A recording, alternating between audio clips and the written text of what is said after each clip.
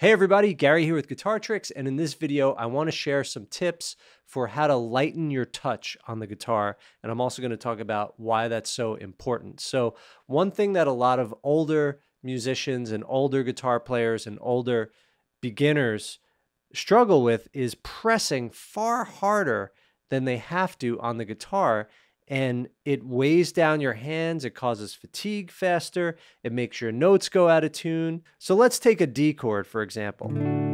That's a D chord that's in tune. Before we get into it, please go ahead and click subscribe so that you get all of the latest and greatest content from Guitar Tricks. And if you want to be notified of any new lesson, be sure to tap the bell and let us know in the comments what you'd like to see in future lessons. That's where we're always looking for ideas. If I press too hard, watch, it's going to go out of tune. Now, maybe you hear that it's out of tune, maybe you don't. But what happens is when you press down on this note, see how it changes the pitch? It goes sharp. Right? So especially with lighter gauge strings and jumbo frets, this becomes even more of an issue. It's very obvious. When you have more flat frets, big strings, you're kind of protected a little bit more, but it still happens all the time. So the guitar is hard enough to keep in tune, hard enough to keep intonated to begin with.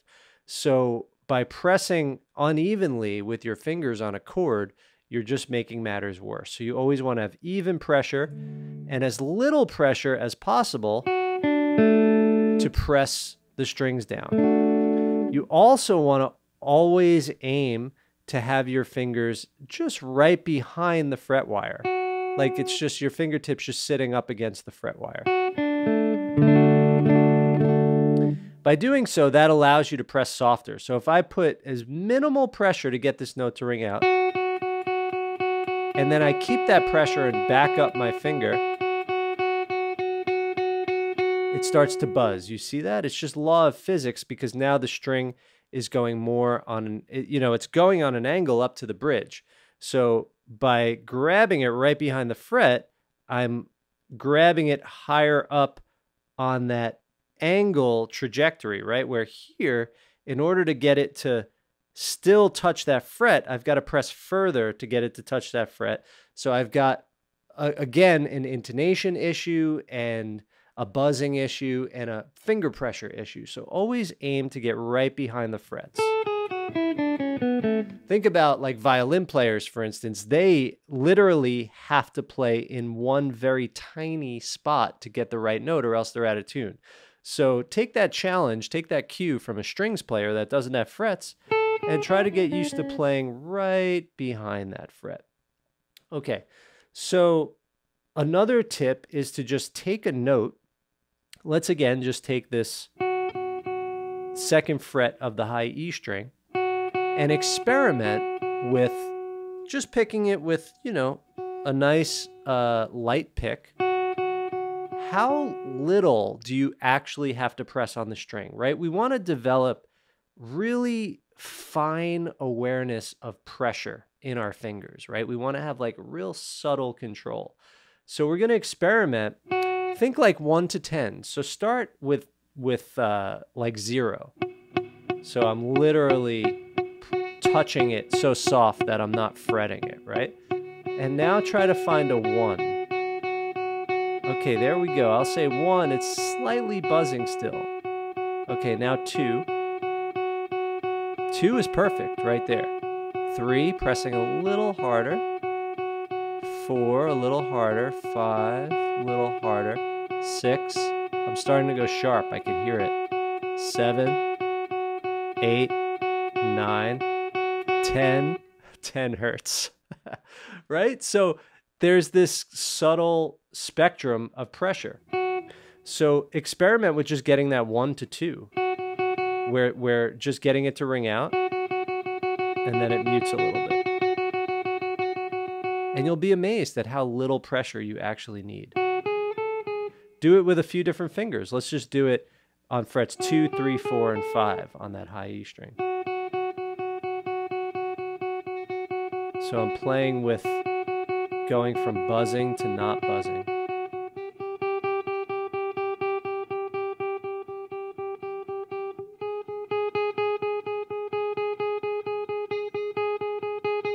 right? I'm seeing where does the buzz turn to no buzz.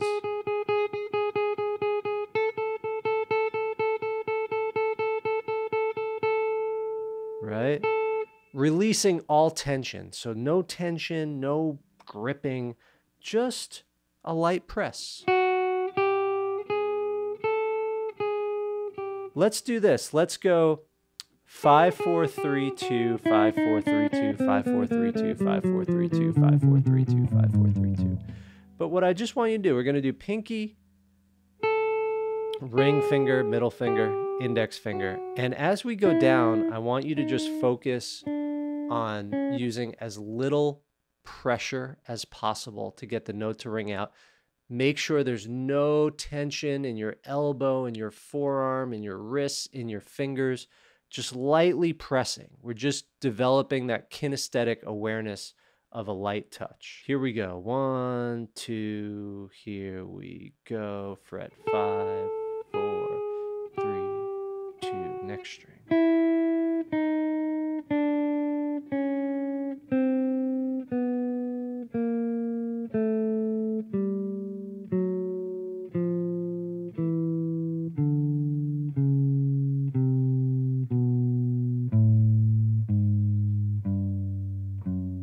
Okay, now let's go on the way up.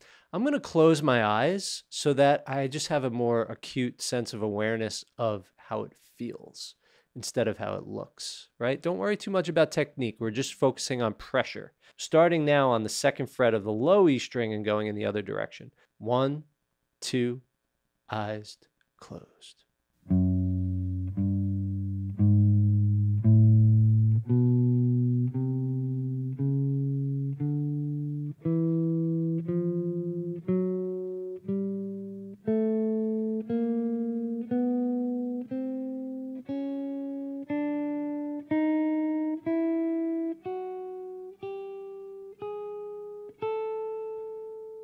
Okay, let's do it again.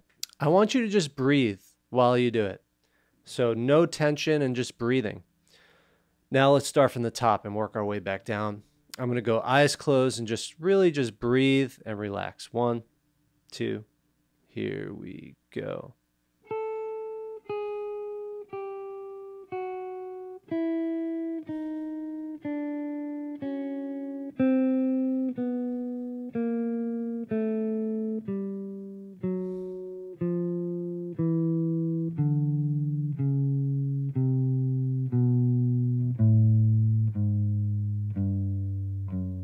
Good.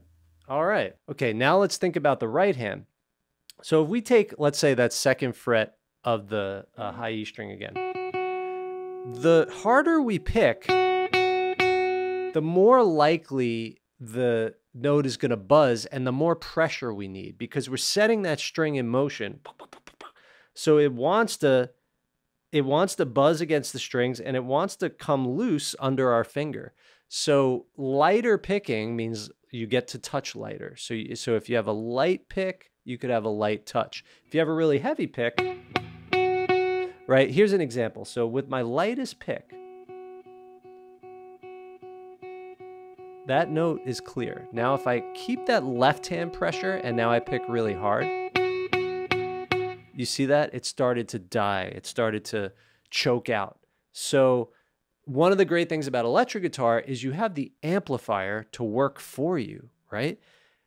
One of the problems with practicing electric guitar without an amplifier is you could barely hear it, so you tend to play harder to hear it. But when you have an amplifier or headphones, turn the volume up and finger pressure down. Experiment with that. This is something I'm always experimenting with. Like, first of all, finding the range of what's the quietest, what's the loudest, where it still sounds good. There's a point of diminishing returns with loud where it just sounds plucky. It doesn't actually get louder. It just sounds worse. So you're trying to find this range of touch, soft touch, and volume, soft volume, right? So let's do the same thing with picking now. With the right hand, what's the softest you could pick and still hear the note? 2nd fret, high E string.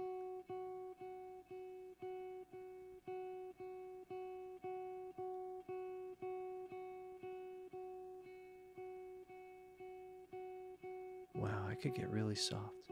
Imagine being in a crowded jazz club. That tends to be where people really listen, or like a singer-songwriter showcase or something. And everyone, you're making people listen to this. There's something so special when a player is not afraid to play quiet. Okay, now let's think again, scale of 1 to 10. So this is 1.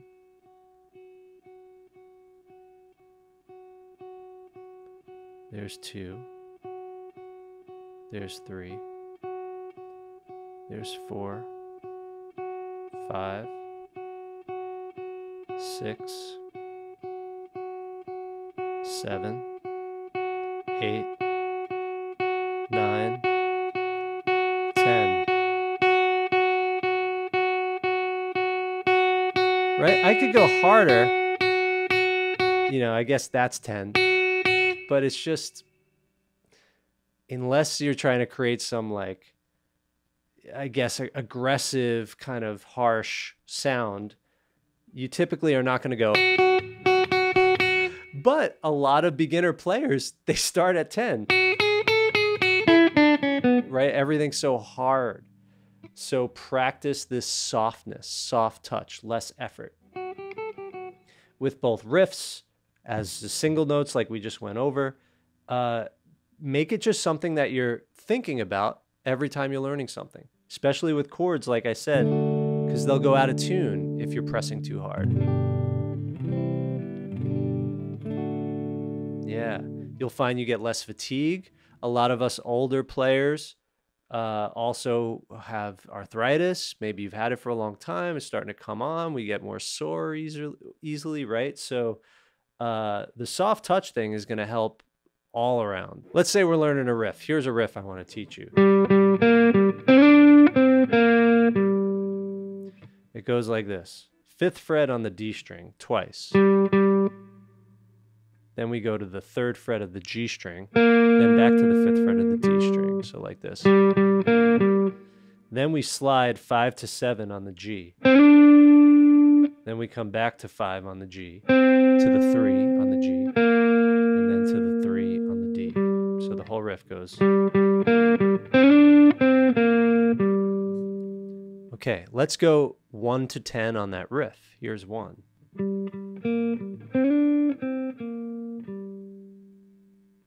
2. 3. 4. 5. 6. 7. 8. 9. 10.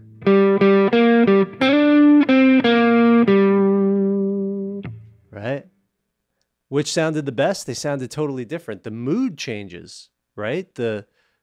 Where you're coming from changes based on your dynamics. What if I mix the two together? Watch this. Right? Or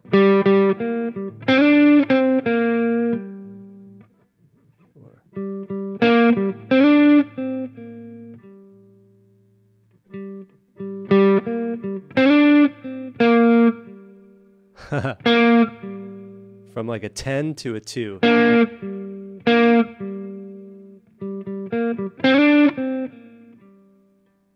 Ended on a 1.